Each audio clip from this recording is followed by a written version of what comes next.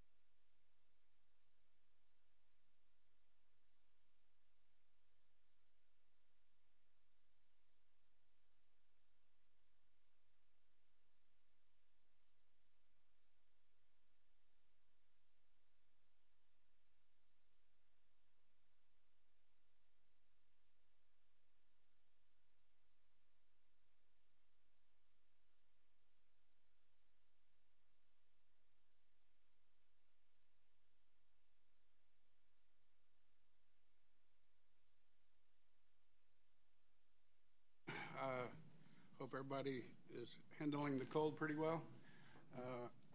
And real quick, just some things. If you make sure you turn off your phones to silent during the meeting, we'd appreciate that very much.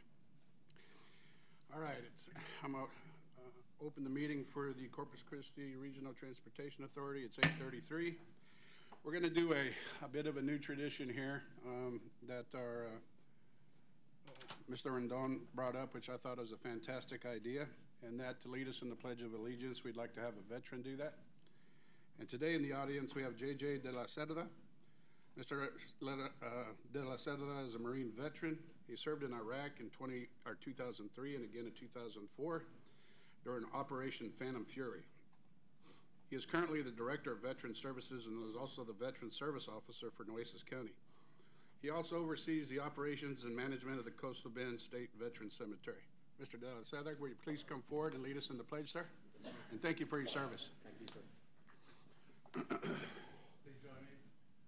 I pledge allegiance to the flag of the United States of America and to the republic for which it stands, one nation, under God, indivisible, liberty and justice for all. Thank you, sir. Thank you. All right, Ms. Marisa, would you please call the roll, ma'am? Dan Weindecker. Here. Ana Jimenez. Lynn Allison. Here. Gabby Canales.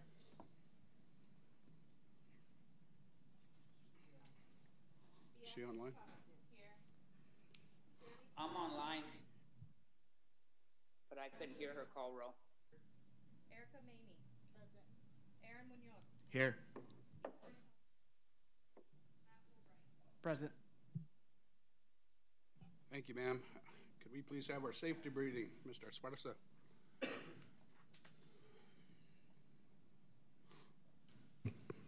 Good morning, everyone. Good morning. My name is John Esparza. I'm the Safety and Security Administrator here for the CCRTA, and today I'll be giving you a short safety briefing. In the event of an emergency, we will exit the boardroom to my right, your left, proceed to the west stairwell. We will go down to the first floor and exit through the west side doors. Once outside, we will continue towards the clock tower adjacent to the transfer station. Marisa will account for all the board members out. I will be the last one out to ensure that everyone gets out safely. 3 things to remember during the emergency. Please do not use the elevator. Please do not return until the all clear has been given. And if we need to shelter in place, we will do so in the west side stairwell. Thank you all. Thank you, sir. Ms. Marisa, do we have any receipts of the conflict of interest affidavits? There were none received. Thank you, ma'am. Opportunity for public comment. Just a reminder that we have a 3-minute limit, and none of the directors can directly address any of your questions during that time. Do we have anybody on the public comment list? There were none online, but there are a few signed up in person. The first is Isabel Arriaga with FTGG.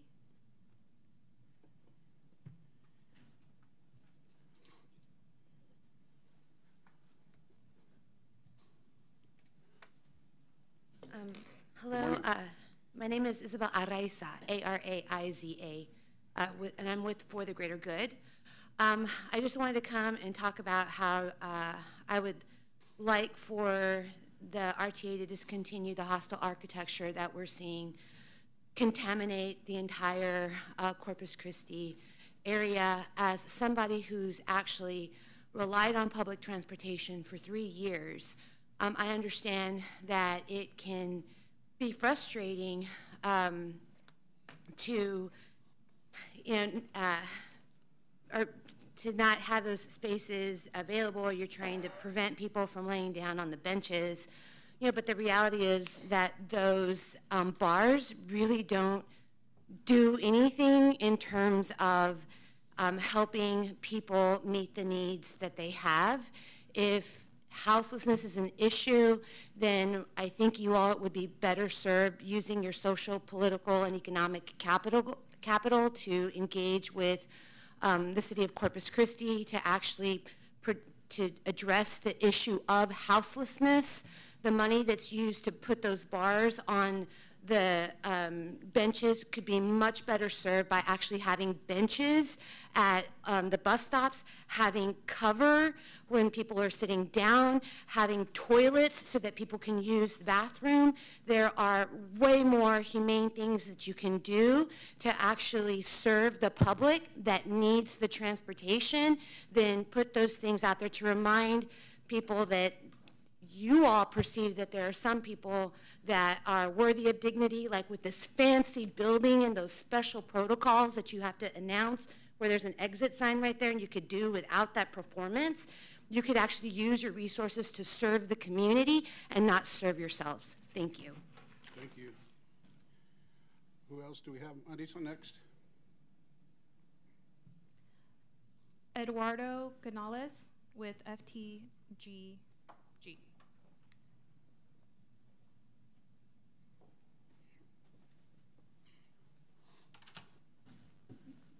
Good morning, directors. Good morning, Mr. Canales. Hey, just for the record, could you tell us what FTGG is? For the Greater Good. For the Greater Good. Okay. It's a grassroots organization. Appreciate that much. Thank you very much. My name is Eduardo Canales. I reside in Corpus Christi, Texas. I want to echo the comments of the previous speaker in terms of the hostile architecture that is being used and all the benches. I did a survey from all the way from Yorktown all the way over here on Staples. And not one of those benches was, all of those benches had these bars. So I want to reiterate that it's very important that you utilize the resources that RTA, the taxes that you have in terms of being very, very more proactive regarding the issue of the unhoused. This is not a solution to it, and using the taxes that you have, in terms of it doesn't really, aid the cause regarding the fact that people are unhoused. It really doesn't do anything. All you're trying to do is just prevent people from sitting on the benches and laying on the benches. I mean, understanding that the crisis that exists in this country, having almost 1 million people that are unhoused all over the country, what is the solution that RTA, proactive solution that RTA has put forward? I don't think you have done anything in that regard. It's very cruel, it's very callous. I mean, for people to, when they wander around all night or wander around during the day in terms of where to rest their weary head. And I just think that this is something that that is wrong, and I really have looked at those things, and it really doesn't serve a purpose to any degree. I mean, you're not separating people, you're not doing anything except using their funds here at RTA that to punish people, really, in terms of punishing the unhoused. Thank you very much. Thank you, Mr. Canales.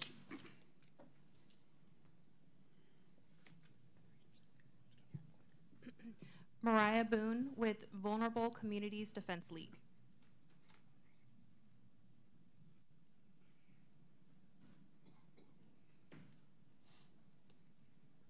Hello. I am also here to speak out against the hostile architecture that the RTA has put on benches across our city. The RTA buses don't run through the night.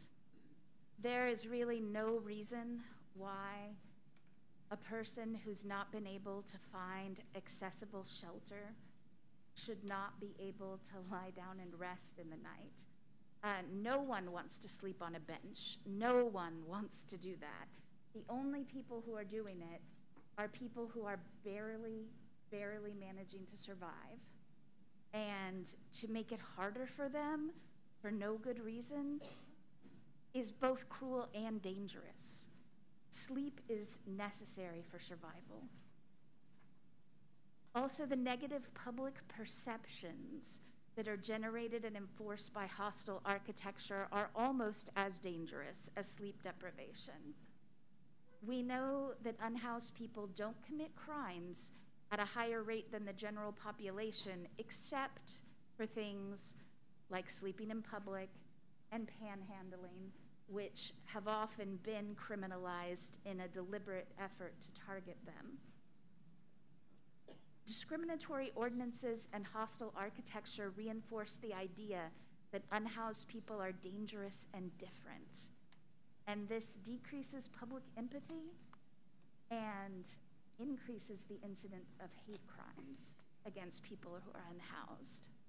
And prior to a couple of years ago, when the RTA started really increasing its use of hostile architecture on our benches, we had very little of it in Corpus Christi. We have some in the downtown management districts areas, a very little bit, but not a lot. Most of what we have that's a hostile architecture in Corpus Christi has been implemented by the RTA. We can be a better community than that. People who are unhoused need help, not discrimination, and we don't want our tax dollars or our fares used to fund this kind of truly ugly and dangerous spatial policy. So I really hope that y'all will take those bars and dividers off the benches and be a more compassionate organization. Thank you. Thank you, Ms. Boone. Yes. Thank you. Thank you, ma'am. Yes, ma'am. Marigold Boone with Vulnerable Communities Defense League.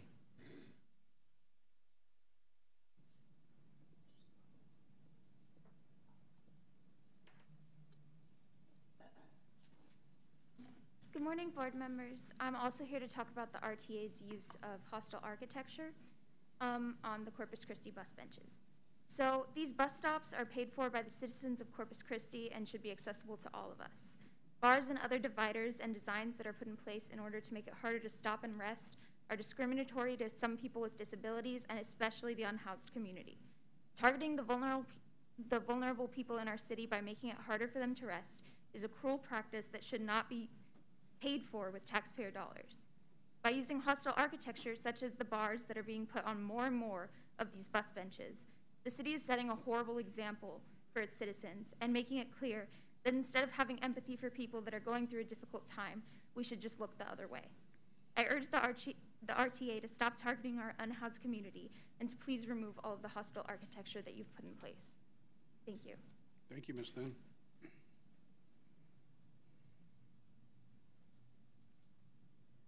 Dorothy Pena.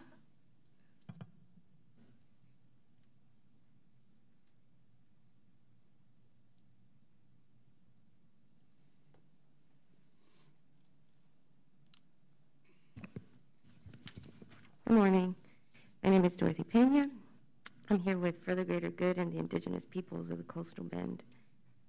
So I would just like to ask, good morning, and to ask to please remove the bars and the dividers from the bus stop benches.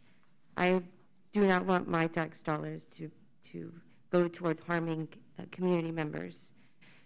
In 2015, I find myself I found myself in the unfortunate position of being houseless.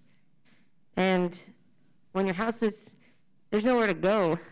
You could go to the library when you're really cold, but you can't put your head down, you can't sleep. You go to parks and you try to lay down under trees and people call the police on you. It's just a crime to not have a home. You already feel very ostracized from your community, and you're very aware that people don't want you around. So to make it even more difficult by putting these bars on bus stop benches where people just want to take a minute to rest.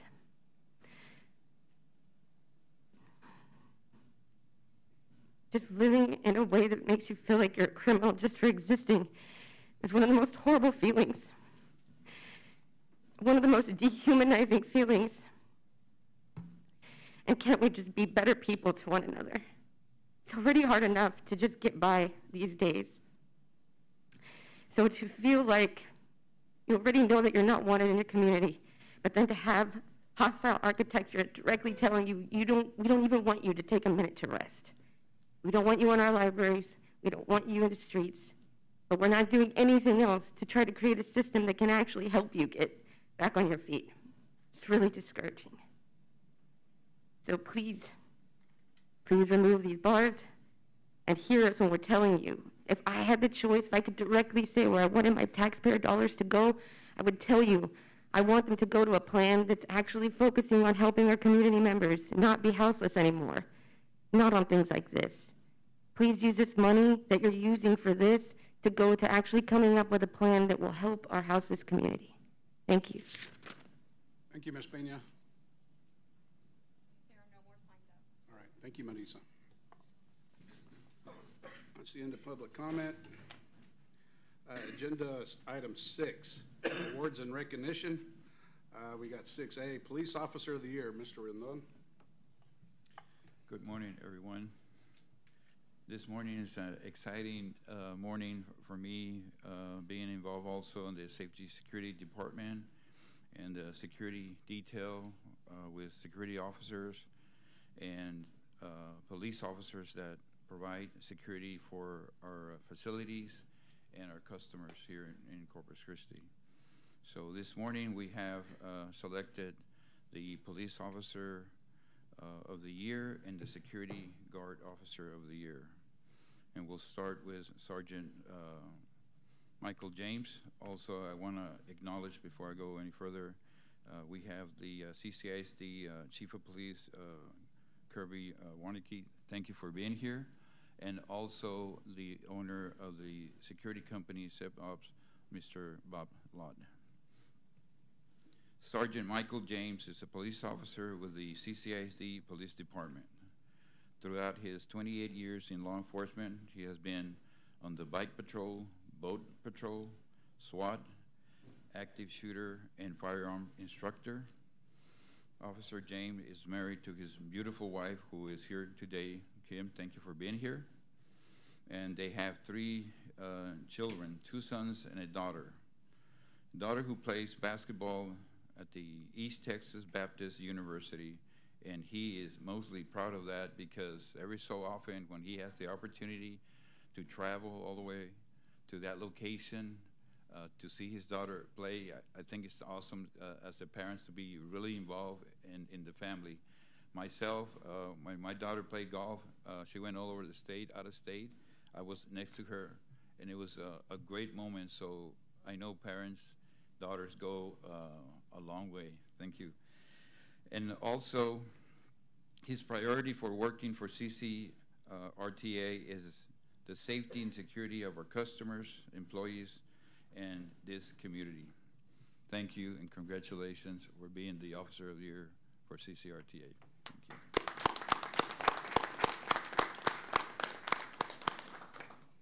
We have Lieutenant Sandra Lee. Sandra Lee has worked for SEPOP for 3 years. She started out as a security officer, and based on her performance, she was hand-selected for promotion to sergeant, supervised 5 security officers working at the Nueces County Courthouse, which is a very strict security checkpoint entering the courthouse when they go to the courtroom. You know, they got to make sure that they don't have any weapons or anything like that that would hurt somebody. Her performance indicated she was more than capable of handling any leadership duties assigned. So she again promoted to lieutenant and moved to the CCRTA to serve and supervise the 14 security officers working in 6 different locations. Over the course of last year alone, she has been directly responsible for training, supervising of more than 30 different security officers and totaling over 3,500 hours of supervised security guard operations. She's a mother of 7, 6 sons and a daughter. Now that's a big task right there. The reasons these officers were selected as Officer of the Year, Security Officer of the Year, is because they stand out in the workforce here. I know as director also of safety and security, it is very important to have good officers that are love their job and they do it very well. So again, congratulations for being this 2 outstanding officers for CCRTA. Do you all want to say a couple of words?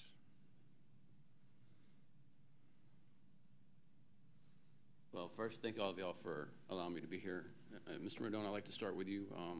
Thank you for the opportunity that you've provided me to work for RTA, and also the honor of being recognized for my efforts in my job. That means a lot to me. RTA, thank y'all for not only the opportunity that you provide for me and my fellow officers, but this extra job provides more than you know for not just me, but for our families at home. And that is greatly appreciated. I would like to recognize my chief for being here during this time to help me receive this honor, because I not only represent y'all, I also represent him. I would like to thank my wife.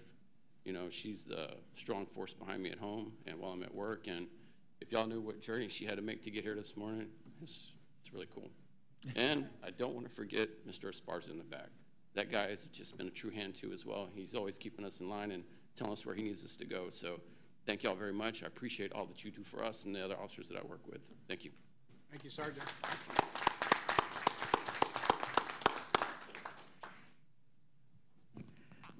Thank you, RTA board members, Mr. Esparza, Mr. Rendon, Mr. Lott, Nick. It is immensely humbling, and I am completely grateful to receive this incredible award.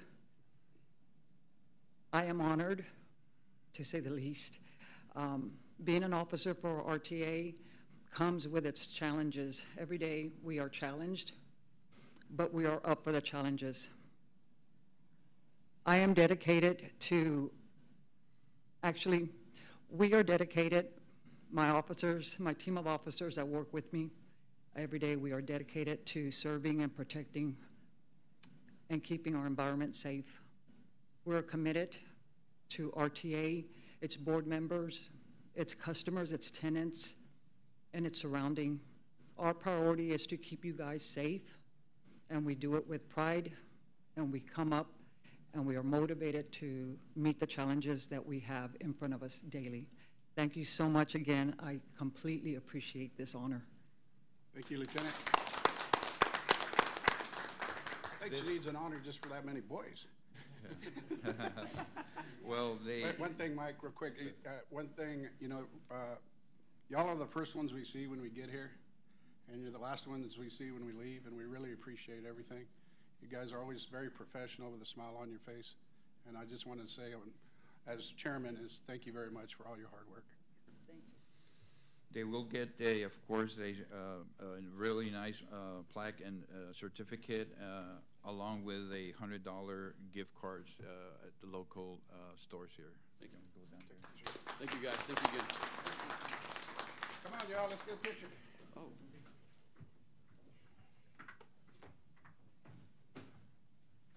Right here.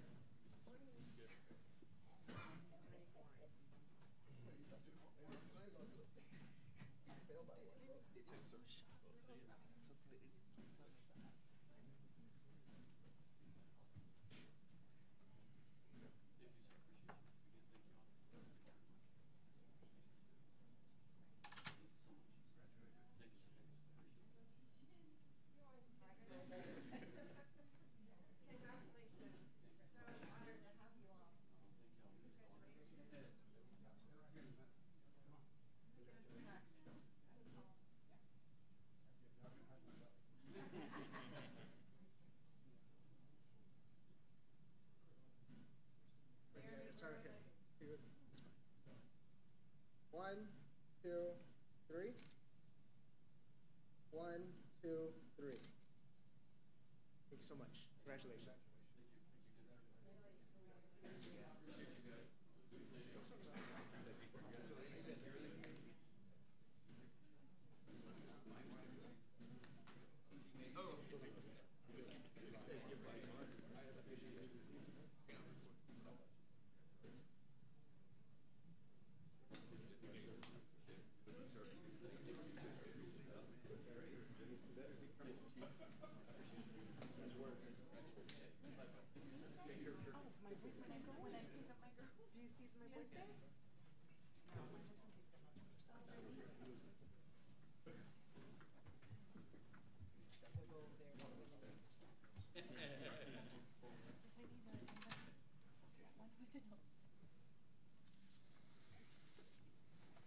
All right, again, congratulations.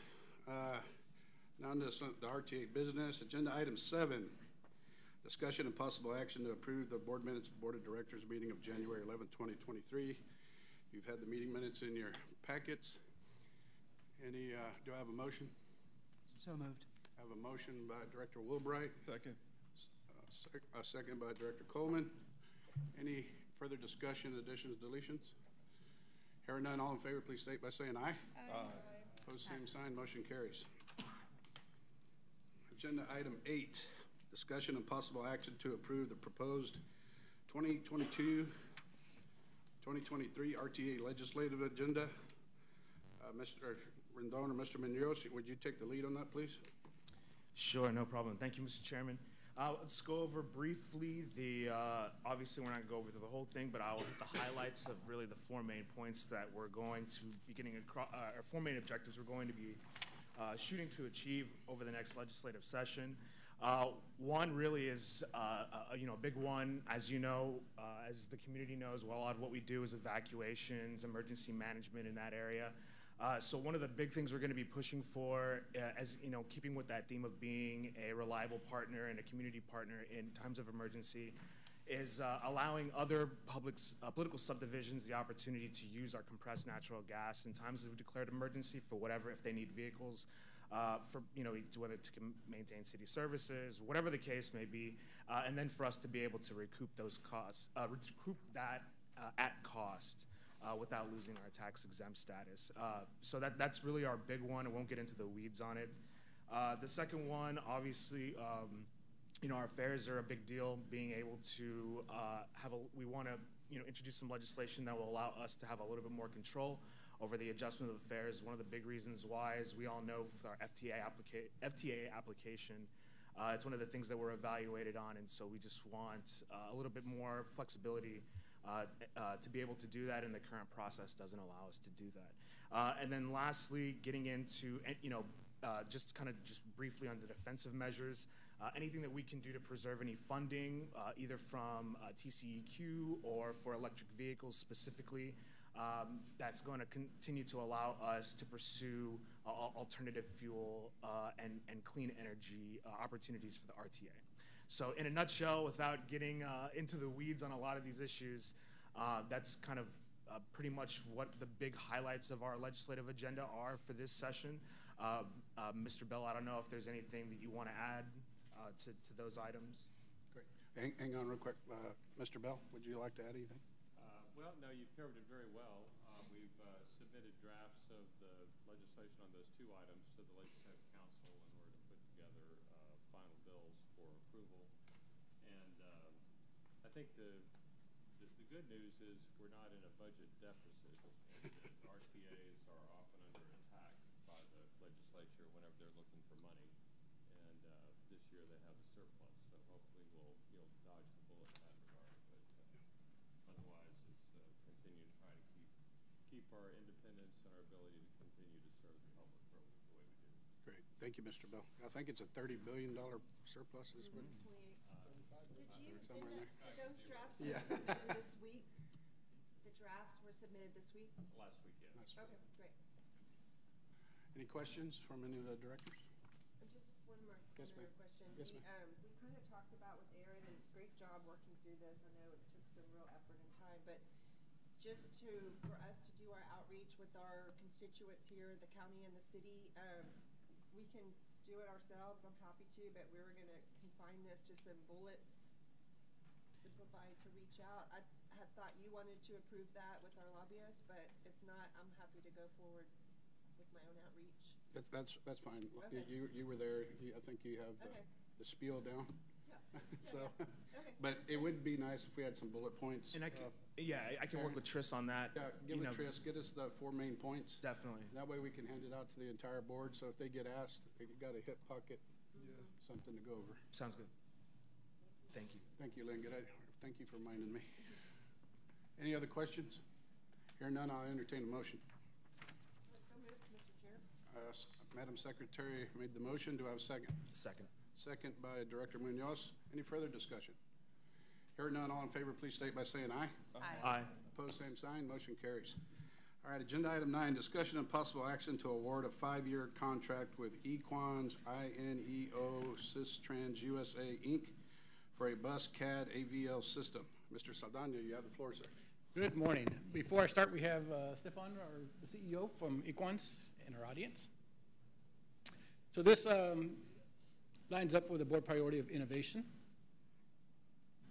Just kind of some of our background in here. We are looking to replace our computer-aided dispatch, our CAD, AVL, automatic vehicle location system. Our current system has been in place since 2009. And Robert, would you do me a favor and put yes, the sir. microphone a little closer? All right. So our current system has been in place since 2009. Clever Devices, our current vendor. Digital Recorders Incorporated was the primary vendor, and I'll show you a little bit later here. In 2012, Clever Devices bought them out at some point in time. We have the Clever Device product on 65 of our fleet buses right now. The Equans, we have 29 of them in our smaller buses and 8 on big buses as well, on the system that we're looking to go to now.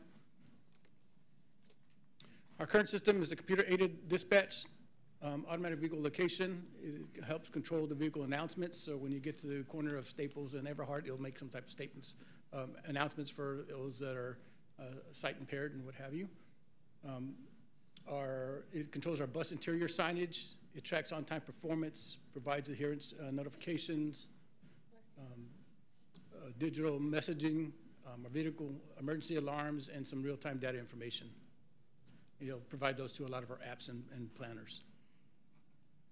So again, the system has been in place since 2012, actually 2009. It's met its useful life of electronics already, typically last 5 to 7 years.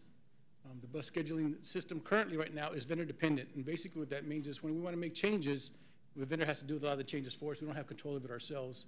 And in one of our later slides, on this slide, the last bullet point here, as we move more and more to the cloud hosting system, we want to have a little bit more control ourselves to be able to do things on the fly as opposed to waiting for a vendor to have to do things for us. What we're looking for is a modern, open data sharing system, freely available to interface with other systems. Obviously, we want a state-of-the-art as we move to our cloud-based system. The replacement of this covers 5 major areas. Hopefully, it'll improve on-time performance, improve dispatch reliability and efficiency, improve scheduling and planning, improve our data management and reporting, and hopefully with all those in there, it'll help improve our ridership. The RFP was issued October 6th. The RFPs were due December 8th. We received 5 proposals. We scored all these proposals on the technical scores that we have in here. Our technical and functional was 35 points. Project management was 25 points.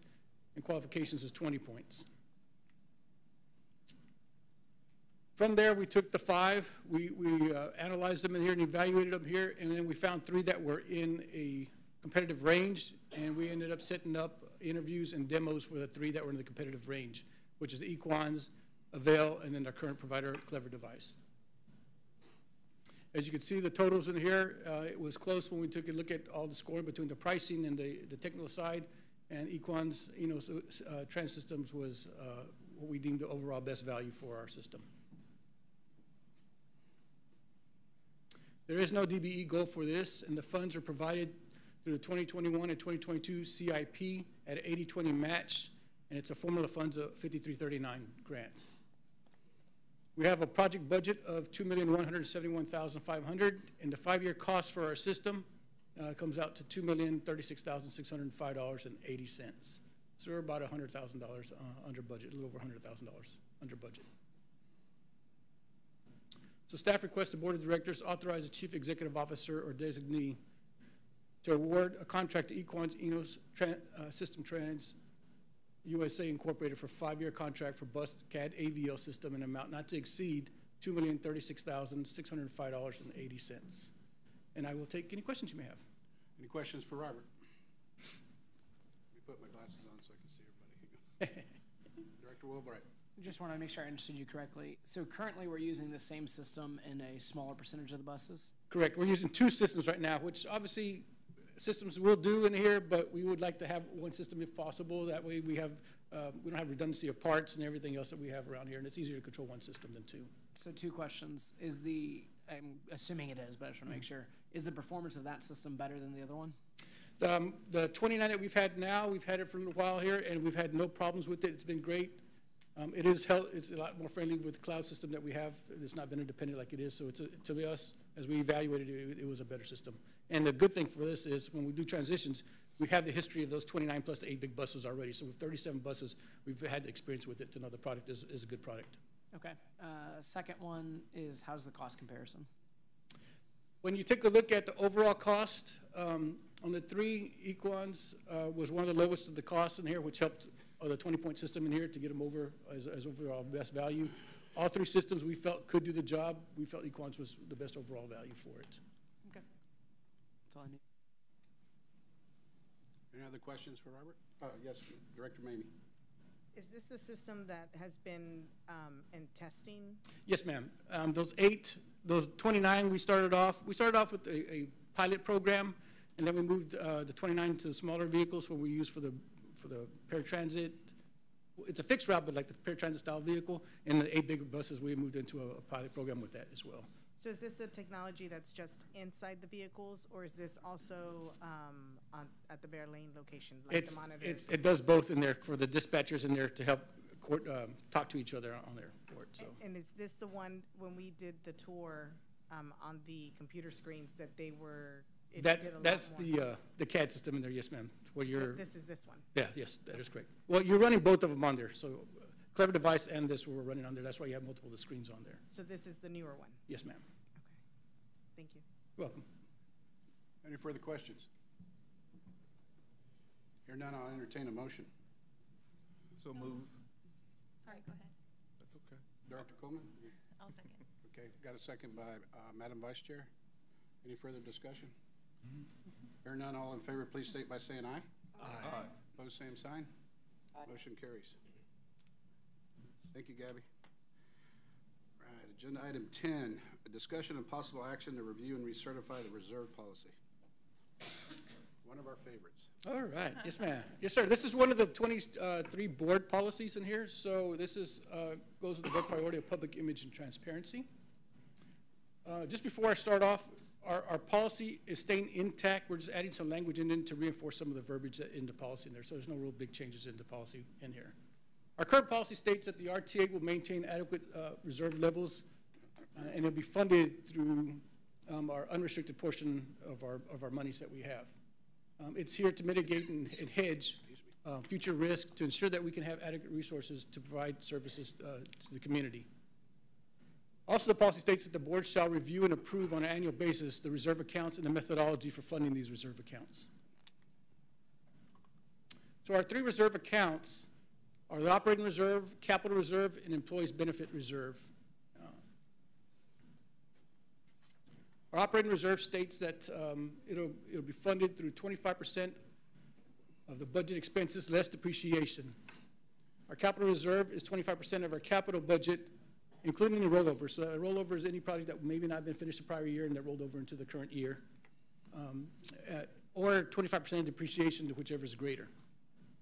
And an employee benefits reserve is expected to be funded for the annual amortized cost of our underfunded accrued liability for a defined benefit pension plan, as well as 20% of our annual insurance cost. And our annual insurance cost over the last 5 years is about $3 million. It's about $600,000, $620,000 or so. So we're looking to reserve, keep our three reserves that we have in here, as well as the way we calculate the method for the reserves. So some of the verbiage changes that we have in here, we're looking to make sure that we can identify the primary risks for each of these. On the operating reserve, obviously the primary risk is the volatility of our sales tax. In years of down sales tax, we want to make sure we have this reserves to help us get us through. Our capital reserve is here to cover our local match plus a 3-day float. So typically when you finish your project, you'll go into the government system computer, you'll say that you finished it, show your evidence of it, you'll pay your project off, and then within about a 3-day period, they pay you back your federal portion back, which is anywhere from 50 to 80%, 85% of your portion back. So you want to make sure you cover that float period of time. Employee benefits reserve is to shield us from the impacts of the economy and effects of employee benefits. So two of the hardest things to project when you're doing a budget is sales tax and employee benefits. You're not sure how people are going to get, if people get sick or not. So you want to make sure that you have that reserve in case you have a year where you have a little bit higher medical costs than usual. Our second, we want to be able to say how we're going to replenish this. So if we have to dip into reserves, what's our strategy to replenish it here? We want to make sure that we'd like it to say that at least you want to replenish it to the beginning of the fiscal year, so what you budgeted for. On the third, you want to make sure that you want to say what you're funding these for. So the effective dates of the replenishment, you want to be able to say if this replenishment is either from a temporary basis you're pulling the money out or a permanent basis. And then you want to make sure that the only of the three reserves that we have that really restricted for us is, if you look at Chapter 451, it says our operating reserve has to be funded at least with 2 months of actual operating expenses, which is about 16, 17%. Our current policy states 25%, so we go above and beyond. Right. If we ever want to adjust any of these here, we have to make sure we stay within the Chapter 451 of this one here and stay at 16, 17% as a floor level. So we're looking to ratify our reserve policy and continue funding these reserves with the prescribed methodology with the following changes that we had with the changes that we just discussed. So at this time, staff requests the Board of Directors adopt the resolution for the proposed changes to the reserve policy, as well as recertify the designation of reserves from the unrestricted portion of our fund balance, and approve the methodologies for determining these funding levels. So I'll take any questions you may have. Before we take questions, one thing I like the 25%. Yes, sir. But Mike, can you make sure, since just a reminder to everybody, the Board of Directors, we're all fiduciaries, and make sure everybody's training is up to date. Okay. Online, just a reminder of that. It's online training, but you have to take a little test and all that. So just a reminder for that. Any questions for Robert? Yes, sir. I have a question for Dan. Okay, give me 1 second. I got Director Wilbright, and I'll take your question. Gabby? She can go first. Okay, Gabby, he deferred to you. Go ahead, please. Okay, I just need to know, how do we make sure we're up to date? I think I've done everything, but I don't know if there's anything new that's come out. That's why I wanted Mr. Rendon to make sure he pushes out where everybody's at in their level of training. I think it's online, and it shows you all the modules you've completed or not completed. So I just wanted an update on that. Yeah, we'll check that and call everybody individually, and if they need the training, we'll get it for you guys. It's just an email that you go to the link and you check it. Yeah. Okay. Is that all, Director Canales? Yes, sir. Okay. Thank you, ma'am. Director Wilbright. Okay. On the 3 policy changes you mentioned, I think it was back probably this 3rd or 4th slide, somewhere in that ballpark. Turn on your mic. Sorry, it's on. I'm just too far away from it. So that's the beginning of. Yeah, these 3. The employee benefits reserve, you mentioned healthcare stuff, but you also said economic uncertainties. What are those benefits covering? So our employee reserve is covering all our medical costs, as well as the unfunded portion of our liabilities for our pension plan, the defined benefit pension plan. So as the market goes up and down and the level of funding goes, the board made a policy that we want to be somewhere in the range of, I think it was 85 to about 95% in there. So as that goes down, that money's right here to float it in here. Yeah. Other question then is, what's the changes to these numbers to cover these 3 things? There is no change. We're just adding some verbiage to say that in the past, we have never really had to go dip into it. the person that I am and my finance director are, we want to make sure we have verbiage in that if we ever have to, we are able to start to identify some of these things here. Because we never sat there and said if we dipped into it, would we have to replenish it in that given year or a time period for that year? And So we wanna already make have sure all we this money some in of that. there. We don't need to add anything. No, This sir. is just policy for what's already there. Every budget year, we have that in there as line items for our budgets. Right. As well as we also, these are what RTA self-imposes in Chapter 451 to some degree for the benefit side of it there. We also have our bonding, so we put another 1.6 million or so away for our bond payments for each year between the principal and there. So it's another in there, but it's not part of the board policy.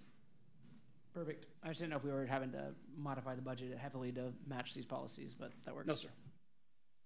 Robert, just for the benefit of the directors, could you go over the, I don't know if we call it unfunded liabilities or liabilities in the pension plan and where the board, I guess that was 3 or 4 years ago, where we, instead of being where most public entities are underfunded by, that's sitting at 60 or 65%. Yes, we decided to go between, I think, 85 and 95%, 85 and 95, depending yes, on sir. market conditions. Could you just do a 30-second elevator speech on that for us, please? Okay. So let me start off with your statement here. So year in and year out, we are one of the best funded pension plans in here. So we all, as fiduciaries, you should sit and be able to sleep a little better at night for that. Our unfunded portion of it here is, as the market goes up and down, we have monies that we have in a funded account for a defined benefit. So our pension plan has a couple of different things in here. There's a defined benefit plan where we put 2% a year for every year that you work, and we took an average of the last 3 years. So just simple numbers. If you made 90,000, 100,000, 110,000 your last 3 years of work, and you worked your 20 years, you get 2% a year for the 20 years, so you get 40% of $100,000. So you get $40,000 for the rest of your life, whether it's 1 year after you retire or 40 years after you retire. That's defined benefit. We have a defined contribution plan in there too, where we put monies aside because we're not in part of Social Security, so we put money aside for that part as well as the employee can do a little bit more to get you up to a 10% in there. And those are the two main ones. We also have a couple other plans that you can put money in yourself if you want to, if you want to put more money aside for that. The unfunded portion of it here depends on really on the market. We usually funded around the 95 to 100%. If we're having a bad market year, you might dip down below that. And the board, what we had sat there and said at one time is if we go below an uncomfortable level of 85%, then they take what they call a smoothing. Instead of saying your 85% now represents, to get you to 85%, you have to put in $400,000 in there and put the system to shock. They take a smoothing and they amortize it over a period of time in here. So it's not such a shock in there. Because if you put money in and you get funded 105%, you can't take money out, just say, okay, I'm going to take that 5% out. Once it's in there, it's in there. And that can then restrict some degree how much operations you have in here. So we did that smoothing there so it's not a panic mode of when the market goes down, because we know the market usually goes down and goes up. And over a period of time, the market makes money, obviously, in there. So we have a smoothing effect that we have to kind of shield us from that. So the unfunded side is just to make sure that we're at the comfort level of 85 to 95%. And I think last year when we finished, we were somewhere around that 94.5%, somewhere in there, because the market wasn't that good this last year. Right. Thank you. But even in a market that was down, we were still funded. Funded. Yes, sir. Thank you, That's Robert. not trying to get too technical. It's just Any questions for Robert? Hearing none, I'll entertain a motion. So moved. I have a motion by Director Wilbright. Second by Madam Secretary. Any further discussion? Hearing none, all in favor, please state by saying aye. Aye. Aye. Opposed, same sign. Aye. Thank you. Motion carries. Agenda item 11, discussion and possible action to award a 3-year contract to Minnesota Life Oaks Inc. for life insurance and accidental death and dismemberment. Good morning. Ms. Gaitan, good morning. Angelina Gaitan, Director of Human Resources. This falls under a board priority of transparency. A little bit of background. We do offer group life and accidental death and dismemberment coverage at no cost to the employees. Maximum amount coverage is a $100,000 policy. Employees are able to obtain voluntary purchase, additional supplemental coverage for spouse and children and for themselves, and this premium is paid by the employee. Minnesota Life currently administers our life insurance products since 2012. Our current contract expires March 13th of this year, and it's very important for our employees to have life insurance available for unexpected incidents that occur. We did issue out the RFP on October the 13th with proposals due on November the 10th. We did receive 6 proposals. 2 were deemed unresponsive. And the criteria that we evaluated was approach and work plan at 40 points, qualifications and reference 15 points, experience 15 points, price scored 30 points with a maximum score of 100. Minnesota Life, Blue Cross Blue Shield of Texas, Reliance Standard Life Insurance, and Life Insurance Medical Group Management were the 4 that we did evaluate. Minnesota Life did come in at 92.74 points. This is an annual basis cost estimate of approximately $98,342. It's 100% budgeted within individual operating budgets. The cost is split between the RTA and employee voluntary cost. The CCRTA estimates $58,040 for their portion, and employee volunteer products are estimated at $40,302. Staff requests the Board of Directors to authorize the Chief Executive Officer or designee to award a 3-year contract to Minnesota Life for life insurance and accidental death and dismemberment. I'll be more than happy to answer any questions. Any questions for Angelina? I just have a comment. Yes, sir. I just want to compliment staff, Ms. Gaitan and Robert on the previous contract, that we are getting multiple proposals. You know, I know that sometimes we get complacent with the people we've been using for years, but we also should allow other people the opportunity to submit proposals. And I'm very, very proud of our staff for moving in that direction. I see more and more multiple proposals for whatever it is, whether it's insurance for cars or health insurance, and this one here. I mean, y'all did your due diligence, and I really appreciate that. Thank you, Director Salazar. Any other questions for Angelina? Hearing none, I'll entertain a motion. I have a motion by Director Salazar. A second by Director Maney. Any further discussion? Hearing none, all in favor, please state by saying aye. Aye. Aye. Thank you. Opposed, same sign. Motion carries. This time I have to leave for another appointment, so I'm going to turn over the meeting to Madam Vice Chair. Yes, ma'am. And staff, thank you very much. Good job again, as usual. Really proud of you guys. And I'll be back next time. Thank you, guys.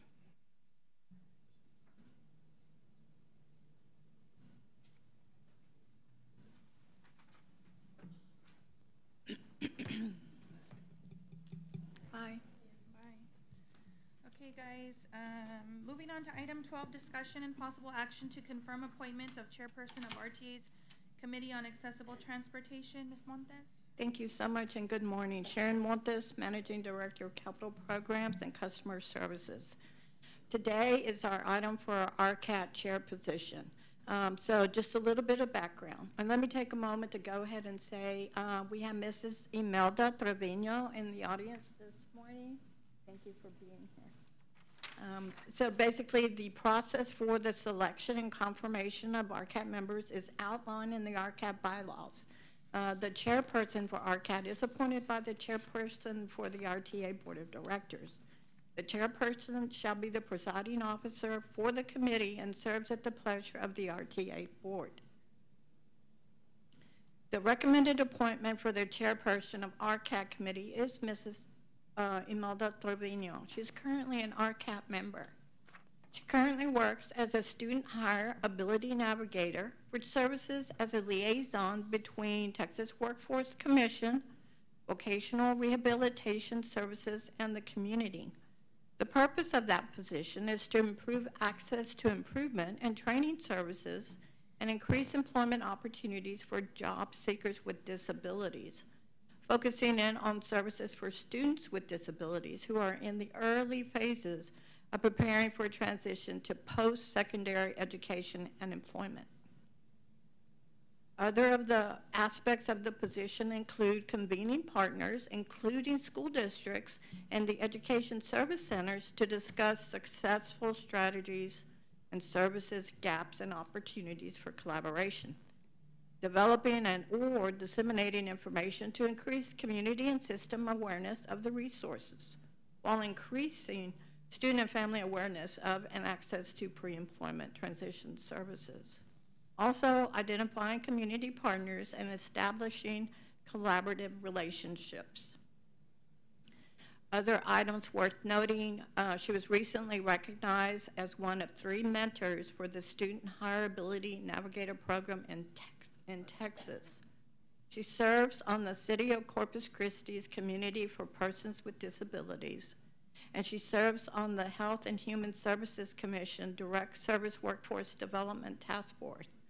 Statewide task force explores long-term recruitment and retention strategies within the community, which she brings a voice for persons with disabilities. At this point, I would like to request that the board confirm the appointment of Ms. Imelda Trevino as the chair of RTA's Committee on Accessible Transportation. That concludes my presentation, Madam Chair. Thank you. Anybody have any questions? Okay, is there a motion to confirm the appointment of Ms. Imelda Trevino as the chair of RTA's Committee on Accessible Transportation? Thank you, Mr. Salazar. Second. Thank you, Director Mamie. All those in favor? Aye. Motion carries. Thank you. Thank you. Thank you for your support. Congratulations. Thank you for your service. Moving on to item 13, update on RCAT committee activities. Ms. Montes? Thank you. So the items that I presented at our last RCAT committee was the November and December CEO's report information, and they enjoy getting that because that summarizes what we've been performing and outreaching at the RTA. Also updated on the final plan for the long-range system plan that was presented to the board. We discussed the public engagement that was held, alternatives to improve short and long-range mobility, and the ADA CRTA bus stop analysis that they commented on. Also provided an update on the November 2022 operations report and the Beeline metrics report. And here is a snapshot. Met all the metrics except for November, but the overall average was within the standard. Wheelchair boardings for the month of November, 3,461. Upcoming RCAP meetings, February 16th, March 16th, and April 20th. And that completes my presentation, Madam Chair. Thank you. Any questions for Ms. Montes? Okay, moving on to item 14, committee chair reports. We'll start with Administration and Finance. Director Canales? Good morning, everybody. We did not have a meeting. It was canceled on January the 25th or the 27th. As a result, there's no new updates on our committee meetings. Thank you. Operations and Capital Projects, Director Salazar? None other than, again, I want to reiterate my staff's compliment on making sure that we get proposals from more than one vendor on everything we do. Thank you. Thank you, sir. Rural and Small Cities, Director Allison? Nothing today. Oh, I do have a question for Derek, though. And I'm sure you're going to get to this at some point, but the follow-up on the City of Port Aransas replacement of that bus, that conversation we had with their mayor. So shortly afterwards, I'm assuming she called TxDOT because TxDOT reached back out to us and they gave us the approval for that stop and for one that's going to be on Saratoga by WellMed. And that, so there are specific requirements of the type of pole that you have to have. So we're awaiting parts, and it may be here Friday if the base that we need, because it needs to be a breakaway assembly. If it comes in Friday, then we're going to be installing the bus stop out there in front of the. But we were also had a bus replacement coming. The bus replacements, so those will be built over these next few months. Okay. And that's we've got. I just got back from Indiana and all the snow last week. And that, so we've got one set that will start getting built in the beginning of February, about, say, midway in. Those are specific to paratransit. Then we have another set of vehicles that will start getting built in the March-ish timeframe, and that will contain the other vehicles that will replace the ones in the other two in Port Aransas. Okay, thank you. Guess I could have waited for you to come up here, but sorry. Legislative Director Munoz, any updates? As we all know, about 30 minutes ago, we approved our legislative agenda. Just formally, but we've been working with our lobbyists and with Mr. Bell on drafting and getting the bills that we wanted in place.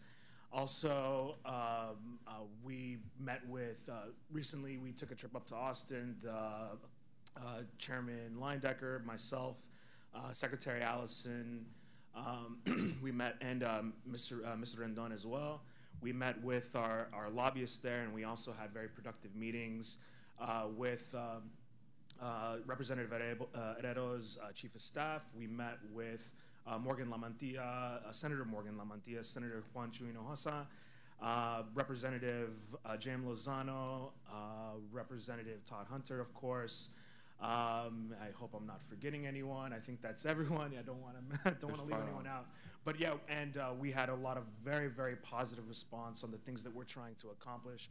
No objections. The lawmakers are very excited to kind of see the proposed changes to the law that we're making, and so we have a lot of support from our home delegation there up in Austin as well. And so over the next few months, we're going to continue to build and advocate, more of a stronger presence there, and continue to advocate on the issues that are very important to us as we go through the remainder of the session. And if there are any defensive issues that come up, obviously I'll report to the board and make you aware of those things so that you're all well informed of the things that we're doing up in Austin. So thank you so much. Thank you. Any other questions? Okay, moving on to item 15, presentations, December 2022 financial report. Mr. Saldana. All righty. So this lines up with the public image and transparency priority. So some of the highlights for December: the bus advertisement came in over 155% of baseline.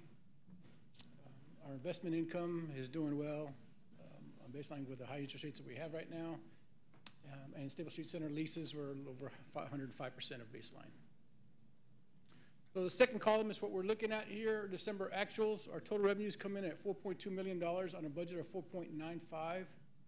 Expenses come in at $3.63 on a budget of almost $3.8, so about $587,000 of positive cash flow.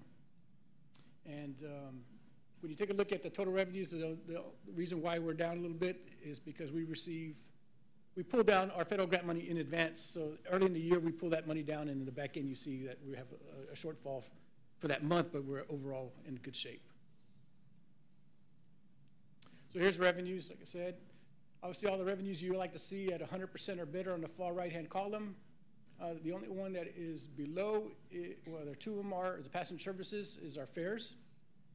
And our federal, state, local grant assistance, we pulled that money down again earlier in the year so we can invest it and see a return off it versus waiting for the month that we budget for it. So here's a breakdown of our operating revenue generated by the operation versus a non-operating revenue, which you could tell the lion's share of it is non-operating revenue.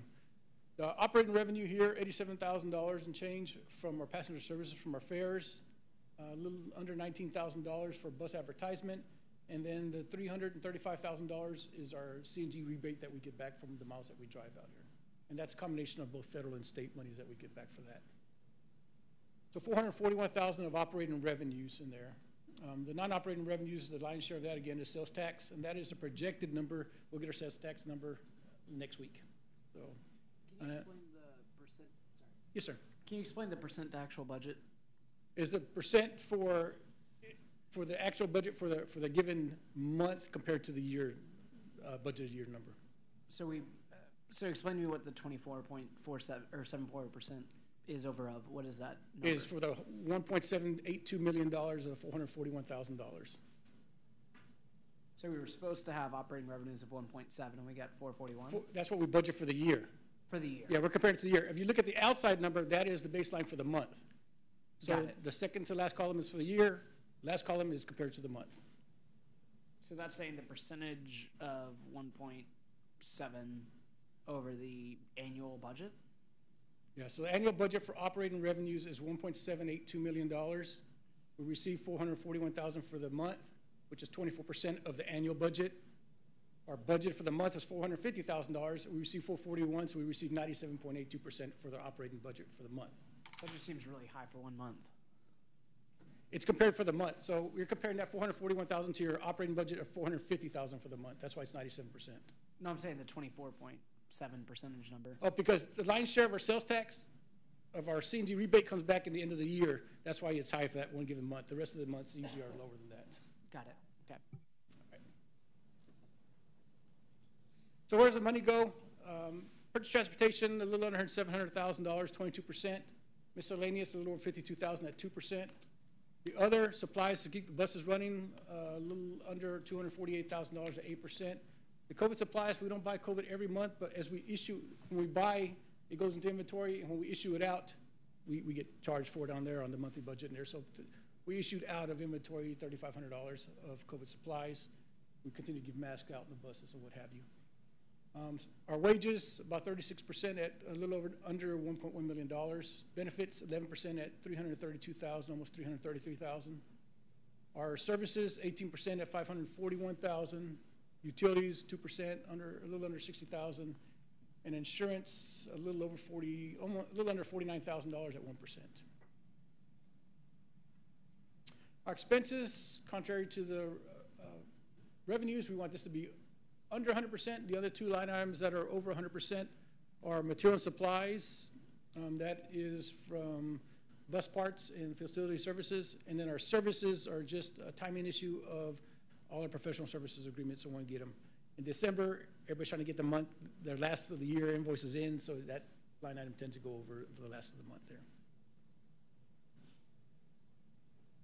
So our year-to-date number, again, the four common ones here: bus advertisement, 121,000, 121% of baseline. Investment income, 2,000% of baseline. Sales tax is obviously the big one that we like to look at, 101% of baseline, so had a good sales tax year according to budget. And then the federal, state, local grant assistance is right under at 99%, 99.7% of our baseline. So our actual column, the second column for the year to date, $53.3 million of total revenues on a budget of $52 million. Our total expenses come in at, for the year, 43.5, almost $43.6 million on a budget of 47.5, so we're $9,731,980 of positive cash flow for the year. And I believe I mentioned most of the time here is we have received about $10 million of ARP money, and then another $1 million or so of two grants that we have for preventive maintenance money. That kind of obviously helps out, balance that out for the positive cash flow. Just line items for the revenues. Kind of like the month here, the passenger service is the only one under 100%, as well as the state and federal. We're at 99.97. So we're about a little less than $40,000 shy on the federal state of what we budgeted for out of an $11.5 million budget. So that was a pretty close budget there. Where the money goes, it kind of follows with the same year-to-date as the month: 22% for purchase transportation, 2% miscellaneous, 8% other, about 30% for salaries and wages, 15% for benefits, 12% for services, utilities 2%, and insurance at 2%. Our expenses, the only one that's above year-to-date is material and supplies. With the inflation that we had in here to keep the buses rolling, we just paid a little bit more for parts and facility services this year. Our fare recovery ended the year at 2.64%. Again, the percentage of our fares that pays for operational expenses. And you can see kind of the downward trend for most of the years except for 18 to 19. Just a 13-month average of what we budget, what we actually receive, and what we received the prior month for sales tax.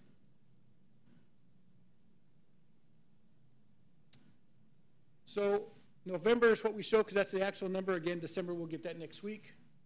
If you see for sales tax in November of 2021, we received $3.1 million. November this year, we received $3,078,000, so $31,000 less than what we received last year in November. We budgeted $3,014,000 and received $3,078,000, so about $64,000 more than what we budgeted for. And I'll take whatever questions you may have. Any questions? Okay, we'll move on to February 2023 procurement update. Mr. Saldana. Oh, I thought I heard someone say, excuse me. So. All right, so this lines up with the board image, public image and transparency. The 3 procurements we have out is a bank restoration. This is the 4 RFPs that we put out. We're in the 3rd of the 4 RFPs. It should come back to board in July, committee in July or August if we receive a proposal to repurpose the bank. If not, we'll issue it out again for the 4th and final 6-month period. Our occupational medical, with the Doctor Center, it's a 3-year contract. We're looking for about $100,000 for the 3-year period, so a little over $33,000 a year. Our general architectural engineering services, we're looking to execute the final last option year, about $150,000 for that. The combined for the 3 is about $250,000. Under the signature authority of the CEO, so $50,000 or less. HVAC services, we're looking to execute the 2nd option year at $42,500. Our towing services, we're looking for a 3-year contract at $26,700 for the 3-year period. A memorandum of agreement with Paisano, who helps service some of our rural areas, about $16,727 a year. Some generator services, we're looking to exercise the 1st option year, a little under $22,000. A memorandum of agreement with Real, again, another company that helps us service some of our rural areas, about $34,603 a year. Our APCs, we're looking to execute the 1st option year, a little over $17,000, and some commercial custodial services, looking to execute the 2nd option year at about $33,685. So the combined for all those projects together is $193,652. And then we have a marina space at $6,840 that we have on an annual basis. Any questions you may have? Any questions? Okay, thank you so much, Mr. Saldana. Thank you very much. Moving on to December 22 operations report. Derek. Good morning, everyone. All right, the board priority for this is public image and transparency. The highlights, our passenger trips were up 12.4% to 233,530, and our revenue service hours were up 3.8% to 24,507, and our revenue service miles were up 7.7%. Here you can see a trend line, as I mentioned in the last board meeting. Then in November through December, we typically dip into our lowest ridership period of the year with the holidays and most of the schools being out. Here is our system overall, again, was up 12.4%, but still down 41.2% compared to pre-COVID. Our fixed route system was up 11.8%, but down 43.5% compared to pre-COVID. Beeline was up 4.3% and down 13.3% compared to pre-COVID. And our FlexiBee service in Port Aransas was down 4.9%, but up 66.9% compared to pre-COVID. Vanpool was up 57.2% compared to last year, and still up 23.5% compared to pre-COVID. And our rural services, which are Real and Pisano, were down 50% compared to last year, and down 81.9% compared to pre-COVID. And our system-wide year-to-date ridership, which is essentially going to be 2022 versus 2021, our system overall was up 18.2%, but down 46.4% compared to pre-COVID. Our fixed route system being up 17.6%, but down 48.5% compared to pre-COVID. Beeline ended 18.5% up, but down 22.9% compared to pre-COVID. Our FlexiBee services in Port Aransas were up 46.3% for the year and up 9.6% compared to pre-COVID. Our Vanpool services were up 37.4% for the year and up 43% compared to pre-COVID. And our rural services were down 39.3% for the year and down 73.3% compared to pre-COVID.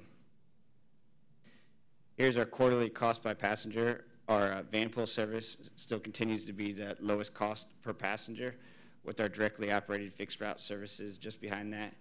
And then our most expensive service is the FlexiBee service in Port Aransas, though over this last 6 months with the increased ridership, we've seen that come down to where it's more in line with our other on-demand services like Beeline and Real and Pisano's costs. Here's our on-time performance for our fixed route system, and there's no issues here. We did see it increased in the wheelchair boardings for the month. These are the projects that were impacting our fixed route services during the month of December. And this is a list of the upcoming detours and projects that will be impacting our services. There's a potential for 57 additional bus stops being impacted. Here's our Beeline service performance. With the cold weather week that we had in December and then the holidays, we did have a lot of same-day call-ins again, especially the Fridays and Saturdays before the holidays, but then during that cold period. In the miles between road calls, there's no issues there. And again, just like on the fixed route system, we did see an increase of wheelchair boardings for the month. Our customer assistance forms were at 7, and it's the same number we had pre-COVID, so no issues there. And our miles between road call and our large bus or Gillig fleet were above our standards, so no issues here. With that, I'll take any questions that you have. Any questions? Mr. Rendon, that intersection at La Pan and Comanche, I know we had talked about it before, that 5 o'clock traffic there where that bus stop sits. Have you all looked at that by chance? We did do an assessment of us on there. So Sharon was looking at the right-of-way constraints and who owned what property there. That way we could push that bus stop further away from the intersection over there. So it's an in-progress project right now. Yes, I've excuse me, I know of the safety concern that's at that intersection. So I myself have gone out there, visit with Ms. Sharon and Derek. So we're working to, hopefully we can move it like maybe another 50 yards down the street. So yeah, we're working on that. Okay, thank you, sir. Yes, sir. Is that on this side of 286? On the other side of 286? You'll have to be careful with that because it also services Metro Ministries, that stop. It's a yeah, very, I know it backs up for sure. Yeah, and the buses are there, and I shared with Mr. Rendon that at 5 o'clock, and those 2 buses stop, that traffic that's coming through, they just go right through, and yeah, because they're going actually downhill. Right. And if the bus is there, the person coming to the stop sign, they can't see on the right side. They have to sneak into the street. So yeah, we're hoping to move it. Okay, thank you, sir. We'll keep you up to date, Director Coleman. Moving on to October and December 22 Safety and Security Report. Mr. Rendon. Good morning again, directors. Every quarter, I report on the safety security collision report and mileage. I want to acknowledge that it's just not me that prepares this report. It starts with the trainers and planning. My administrator, John Esparza, and Beth, who is in charge of risk management, and then operations. So it's all combined to get the right numbers. And then at the end, we send it to marketing, making sure that everything looks good, and then they give the check mark, and then it becomes a document report to you guys. So it's not just myself, but there's a whole team of directors and supervisors that provide information for this important report. So just want to acknowledge all that team that participates in this report. So in the month of October, December, and October, November, December, 3 months, our CCRTA operators drove a total amount of 630,000.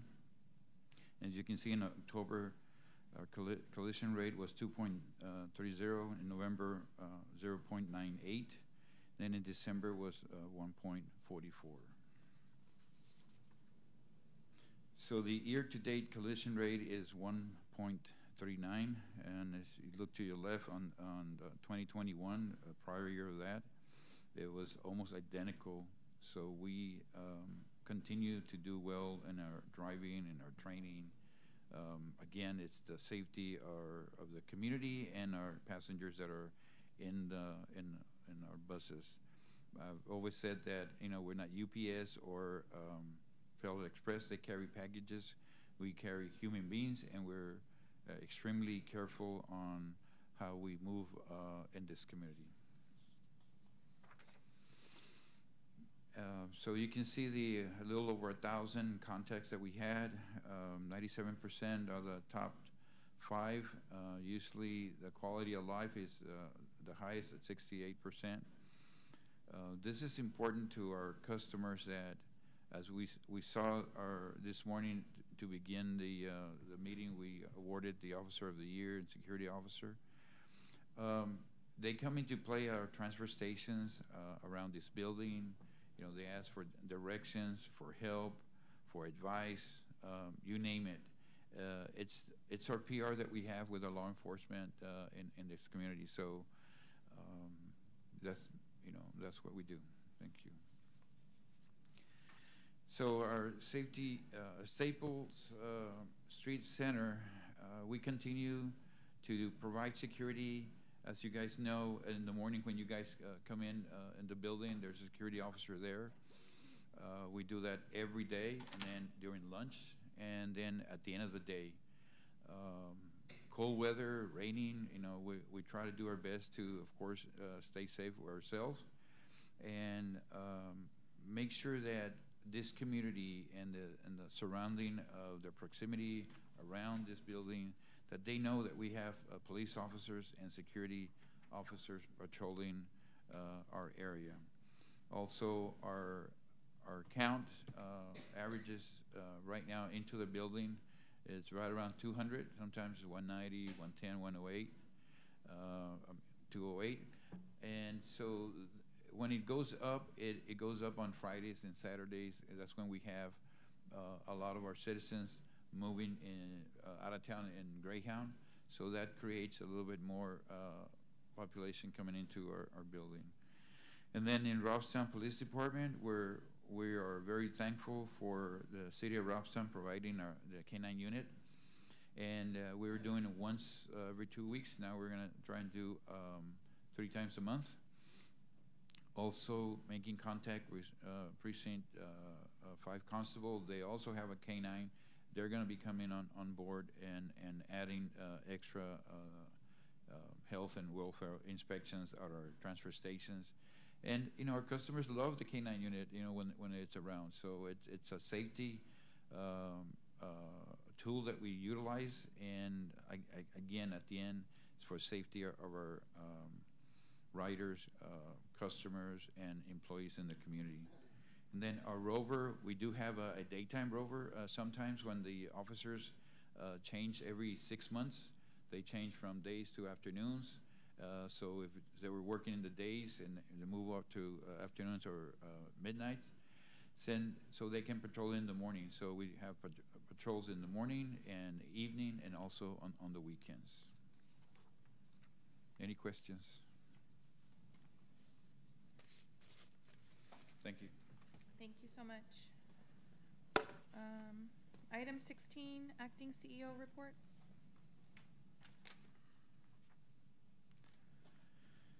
As you heard from Director Aaron Munoz, we did go to Austin.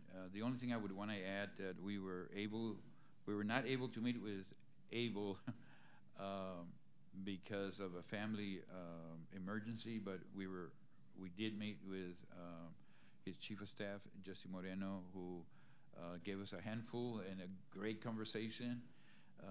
So it was a great visit in Austin. One thing that I want to add, Aaron and Lynn, is that Representative Todd Hunter suggested that we put our pretty faces twice a month in Austin, so do that, okay? So the rule update, we did meet January the 12th.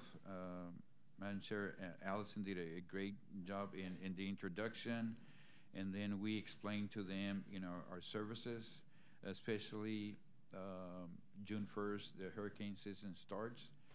So we did remind them to be aware of that, and we will be meeting with all the small city mayors, hopefully in the early part of May, to just remind them that the hurricane season starts in June the 1st, all the way to November.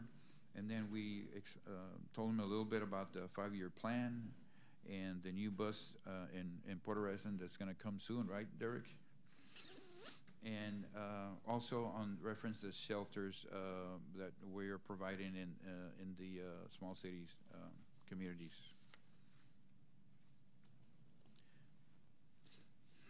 Well, this is exciting here. Well, today is a very important day for our employees here at RTA. We are opening up the workout room downstairs that you did the ribbon cutting last week, I think. And so it's going to be a center open, I believe, from 6 to 8, 6 to 9 every day, and they can utilize it before work, during work, lunch hour, or after work. So we're all excited. We have a group exercise classes scheduled, nutritional classes. And then we also have a private Facebook group for the employees. And then we would have resources and rewards throughout the Go 365 app. Be Transform Weight Challenge begins today. So maybe you didn't notice, but I needed a taco this morning. So Nobody opened the oatmeal. Well, I ate the yogurt, but when you provide the right tools to a mechanic and he has experience in it, he'll be a good mechanic. So our team, I'm proud of our executive team, which we came to name the B team. Not that we don't want to be the 8, but it goes with our logo, the B team, second to none. And so this is our idea, and hopefully, we're going to provide the right tools, the right counseling, the right everything. So we're going to challenge our employees to join. And I think I'm excited. Everybody is, and hopefully you'll see a little bit less of me every month that I see you. Okay, and then for the mental wellness, maintaining a respectful workplace. As you guys have seen and heard in the news, there were 39 incidents where 69 people throughout the United States got killed on just shootings, and everything has to do with mental illness. Back in October, November, we met, the team met, and I said, how do we do something to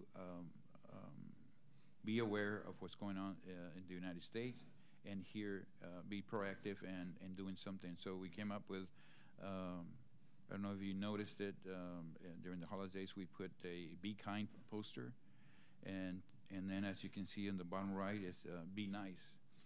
And so we started this idea as a group, and we're going to get our employees and directors involved in this too, so give us ideas of what we should put on our next poster message, and we welcome that. So we started this 5 months ago, and just recently, I think this month, the APTA group started the same thing, what we're doing. So it's out there, and we are hoping to be nice to everybody in the workplace. There's, it happens. There's bullying happening in the community, at schools, and it's kind of focused in schools because, that's where a lot of it is happening, but it happens in the workplace too. So we want to make sure that our employees are, if they have any issue with anybody, make that notification to us, and we'll handle it appropriately. So, Currently, again, initiative to promote a respectful workplace and emphasize safety. New mental health wellness posters will be displayed monthly, and then, like I said, APTA recently just began the same campaign. We are the group. We're talking Angelina, Sharon, Rita, Derek, and Robert, and myself, and also Marisa, who is part of the executive team, that we sit down and forecast and talk about issues. Also, how to make RTA better a workplace.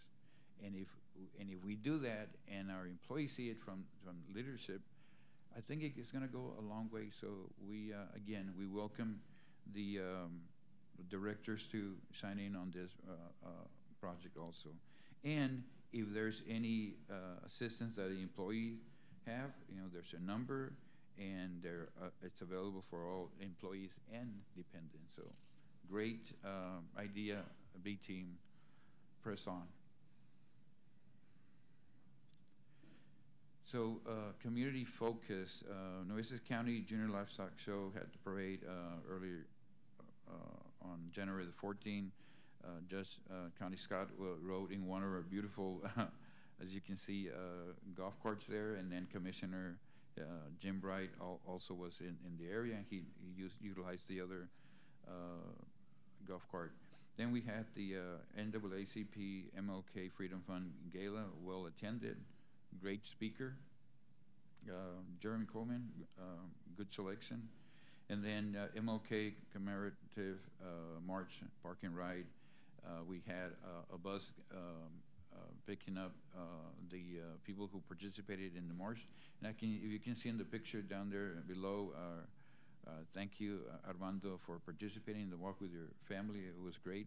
I don't know if I missed anybody, directors. I'm sorry. We saw him, and somebody, Jeremy, jumped out there and took a picture. Great job, Jeremy. And then also we also had the mayor and Councilman Mike Pusley there participating in that walk. Then the Hector P. Garcia Memorial Foundation luncheon, well attended from staff and some of the directors. And then we had the CCISD School Expo. Marketing continues to do outreach and teach them of the Go Pass ad and our services, ADA, transportation. So great job in marketing department helping us communicate that message in this community. Then Habitat for Humanity, a 2023 strategic plan presentation by Director Coleman. And then United Chamber of Commerce last week had their gala, and thank you, Director Salazar, for attending and your guests. This is good right here. Again, being involved in the community, positive influence throughout the Route 28. We had challenges, as you guys know, and especially Director Allison, who has helped us and do something how we can service that area. And through the combined efforts of CCRTA, Board of Directors, staff, and operations, planning, Director of Transportation, everybody involved, CCRTA, we were able to adjust Route 28 for service.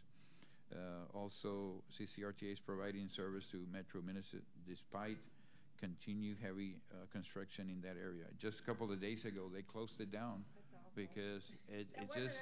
No, I'm not pointing fingers or even looking at you. That wasn't the city of Corpus. Yes, and so that happens. And so when that happens, Director Derek in operations gets involved, and Director of Transportation, immediately we reroute the route. So it's a challenge, and because it's a challenge, do we give up? No, we make it happen as best as possible. So again, the CEO, Patty Clark, is extremely grateful for the collaboration efforts and the role of our RTA has played in assisting the community. Operations and projects updates. Ridership increased 41% from last year in January 2022. We hired 4 new employees, 3 operators, and a intern in marketing. Does he start today, Rita? Right? Yeah. Today's his first day. Good. And then our shelter expansion, Sharon, she's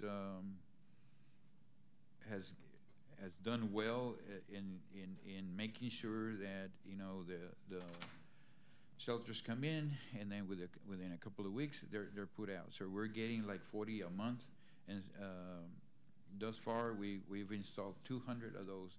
And I'm pretty sure you guys have seen them at night, especially when the lights are there. Very important for safety. And then where we'll be installing again 375 within the next couple of years. So 40 additional shelters have arrived, and like I said, have been installed, and great job, Sharon. Keep up the good work. Del Mar College, 40%. It took us It's coming along. 10 months to get 40%, right? Because you got to get the land, you got to get the permission, then go through the city of Corpus Christi, engineering, all that.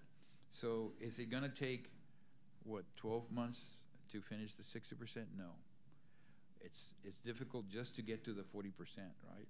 So hopefully in the next couple of months, we'll finish at 60%. And Sharon is going out there once, 2 times a week to make sure that it's on target. And it's her team and herself doing that, and we appreciate that. And then for Del Mar College, also Creek Construction, like I said, it's going well. And then the Port Airs, this is exciting. The Port Airs station construction procurement already put it out about a week ago, right, Robert? Yeah, about a week ago, and then we will bring it back to you in March, next month, in the operation committee meeting to award a contract. And then the upcoming events was supposed to be in Austin after this meeting for a board meeting, but it was canceled due to weather. The highways and streets are super dangerous to drive, so they canceled that for next month. And then Saturday, Rose Park's birthday, you can see on the right, we have a poster that is being displayed on all our buses. And then on the 22nd, Coastal Bend Day in Austin, 23rd and 25th, there's a SWATA conference in Aurora, Colorado. And then March 5th through the 8th, TTA Legislative Conference in Austin. And just for the directors, this is an important trip, March the 11th through the 15th, Legislative Conference in Washington, D.C. That's where we take our requests, projects, and visit our senators and our representatives to hopefully persuade them to give us funding for our buses and everything else that we need, bus facilities. Any question, guys? Thank you. Thank you, sir. Item 17, Board Chair Report. As per usual, we'll defer to each director to give comments or feedback. We'll start with Director Woolbright. Great job, team. Good job. Keep it up. Ditto. Just good job. There's I see a lot of positive movement, a lot of activities in the community, and just, having great impact in the community, and I'm happy to see where we're going as an organization. Thank you.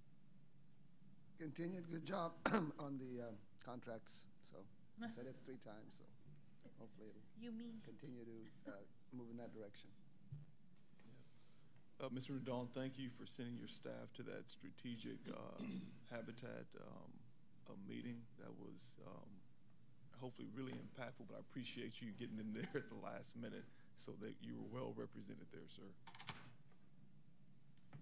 Yeah, just great job to the staff, to the whole team. It was great to recognize some of our staff members this morning, our safety staff. So kudos once again to them. Special shout out real quick When we were up in Austin, we met with Senator Morgan Lamantilla, and we told her, hey, we're from Corpus Christi RTA, and she was like, yeah, adelante, right?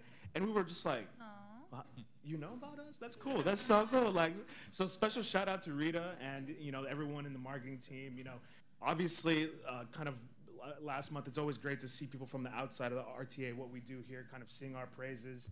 And so all the way from Austin, Texas. So thank you so much for that. We really appreciate all the hard work that the whole team does. So thank you so much. Yeah, when we got back, before we got back, I told Rita about that.